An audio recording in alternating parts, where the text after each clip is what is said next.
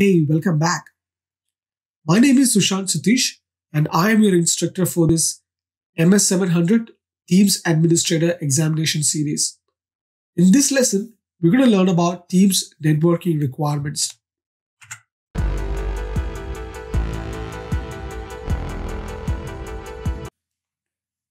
Microsoft Teams utilizes three types of network traffic directions.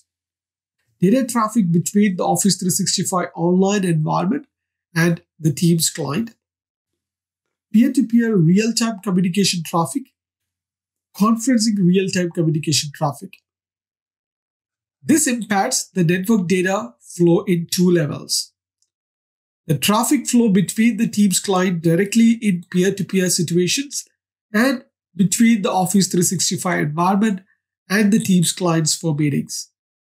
Therefore, to ensure optimal traffic flow, traffic must be allowed to flow between the internal network segments, such as between sites over the wide area network, as well as between the network sites and Office 365. Not opening the correct ports or actively blocking specific ports will lead to a degraded experience. When analyzing the existing network capabilities, consider the following areas in your network access. When analyzing existing network capabilities, you need to consider things like connectivity to your Office 365, quality of your network connectivity, available bandwidth, clients connected over wireless, NAT pool size, network health determination, VPN, Wi-Fi, proxy servers, etc. When evaluating the existing network environment, hard limitations such as blocked IP addresses, faulty name resolution through DNS and block ports are fast to spot because certain Teams features will simply not work all when IP address or ports are closed. Discovering bandwidth, latency, or packet loss issues is more complicated because they may appear only under special circumstances. For example, if a high number of users are using voice communication at the same time. Therefore, when planning the network requirements for Teams deployment, you must calculate the maximum number of concurrent users, including a reasonable buffer. This following table shows the recommended network capabilities in package transmission quality. Network Planner is a tool in Teams Admin Center which is designed to assist the admin to determine and organize network requirements for connecting Microsoft Teams users across the whole organization. You can access the tool by going to Microsoft Teams Admin Center under Planning and select Network Planner. After providing the network details and Teams usage, Network Planner calculates the network requirements for deploying Teams and cloud voice across the organizational physical locations. With the network planner, you can create representations for your organizations using site and Microsoft recommended personas, generate reports and calculate bandwidth requirements for Teams usage. In order to use the network planner, you must have one of the following rules.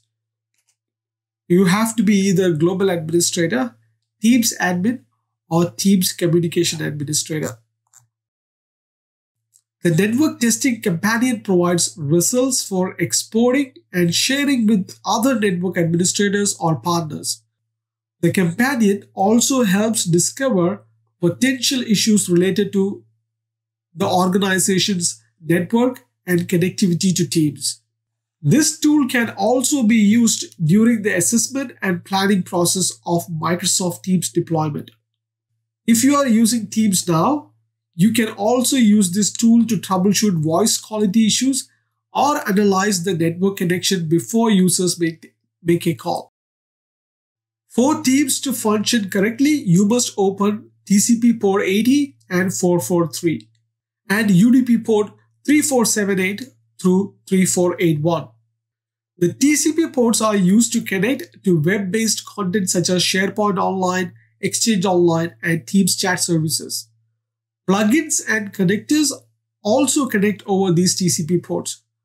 The 4 UDP ports are used for media such as audio and video to ensure they flow correctly.